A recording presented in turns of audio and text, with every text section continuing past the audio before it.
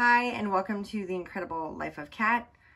Today I am going to go over the Coffee and Tonka 3-wick candle from Bath & Body Works. So first I want to say thank you for all my viewers, and thank you guys again for kind of putting up with the change in the format of my videos. I had planned to get behind the camera today, but there is a lot of chaos going on. Coffee and Tonka, as far as I know, this was from a Georgia test store. I have not seen it or heard of it in regular Bath & Body Works stores. I know that it was supposedly at the Gilroy outlet. There was another YouTuber that found one at the Gilroy outlet. That's about 5 hours from me. But I really like this candle. I'm really loving this candle. The notes are roasted coffee beans, rich cinnamon, and dark tonka bean. This, to be honest, this is almost like a dupe of Paris Cafe with the slightest amount of cinnamon in it. I didn't find it to carry much at all.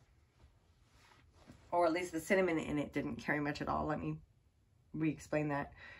The throw was about an 8 out of 10. It was really nice here in the office, and I really do like this one. So if I were to go to an outlet, which I don't have any plans right now, I would definitely pick this up again. What are my other notes? It was almost identical to Paris Cafe, I'd have to say. I love and enjoyed this candle, and I love the marble lid, and I would definitely repurchase it.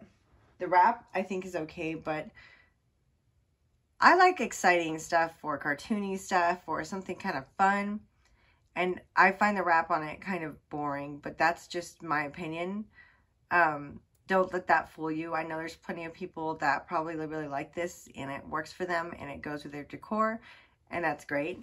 I am not excited about it. I am excited about the lid because this is going to make like an awesome coaster one day. So the lid is heavy. Oh, there's a piece of wick on there. Not from this candle, from another one. But this is solid. So, God, that smells so good when I open it. I really want this lid. I'm going to use it as a coaster probably on my desk, which is another thing that I cleaned off my desk and reorganized a little bit over there, but not as much as I plan to soon. There might have been some slight sitting to this, but not enough for me to really notice. It just, as soon as you take that lid off, it smells incredible. And that's one of the things I think I love the most about this candle. I may or may not put this out in the living room just to see how it goes. I do have another Paris Cafe candle that I could probably put in the living room instead. Sorry if I'm distracted. Peanut is sleeping under my desk, and he's just like laying there with his eyes. He falls asleep with his eyes open. It's creepy, but it's true. But yeah, that's all I have to say about this one. It's a lot like Paris Cafe, so if you love Paris Cafe or really like it, you would probably want to try this candle if you spotted it somewhere. Again, it's not in regular stores as far as I know. I haven't been to a regular store in a while. But that is it for this candle, and I will talk to you later. Bye!